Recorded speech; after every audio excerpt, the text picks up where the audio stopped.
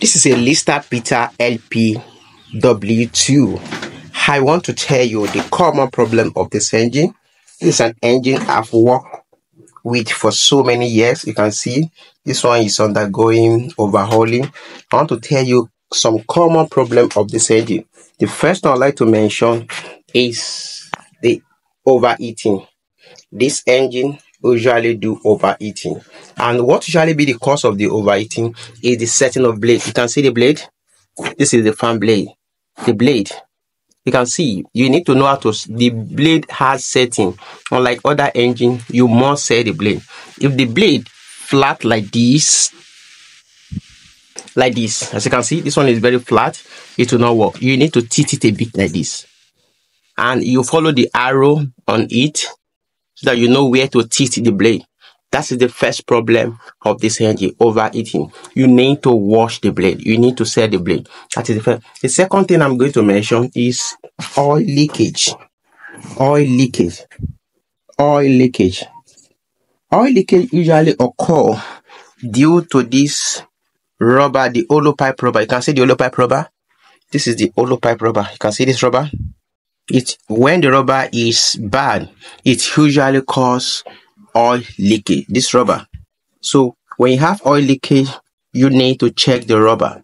You need to check the rubber very well. If you replace the rubber you have one at the up, one at the down, for the hollow pipe, one attached to the engine block here, and another one attached to the cylinder head.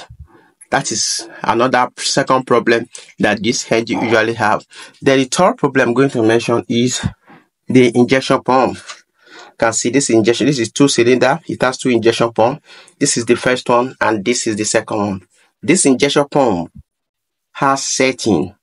You need to ensure the injection pump sit very well, and this is the control. This is where you are going to know if the injection pump sits very well. You can hear the sound. Can you hear the sound? Well, if you don't hear that sound like this, that means the injection pump does not enter the right way. You need to ensure that the injection pump sets very well. Then you also need to adjust the injection pump. Sometimes when the engine is running, you want to confirm that the two cylinders are working. Even though it's 4-cylinder, ensure. How will you know? You slack the injector. You slack the injector pipe, and notice, does it have effect on the engine? You slack each one of them one after the other. Anyone that you slack and doesn't have effect on the engine simply shows that that cylinder is not working. If it's not working, you can come to this place and adjust it. How will you adjust it? You slack this bolt. When you slack this bolt, then you put your 19 spanner here. Then you adjust this thing like this, or like this. You adjust this thing like this. That is the adjustment of the injection pump. That is the third common problem of this engine. So that is the most difficult problem I've ever seen about this engine after using the engine for so many years. Don't forget the first one. The first one is the fan, and the second one is leakage caused by this hollow pipe rubber, and the third one is injection pump. Ensure that injection pump is set very well, and for adjustment, slack here. Losing this bolt, just don't lose this thing, just slack it. Then use a 19 spanner.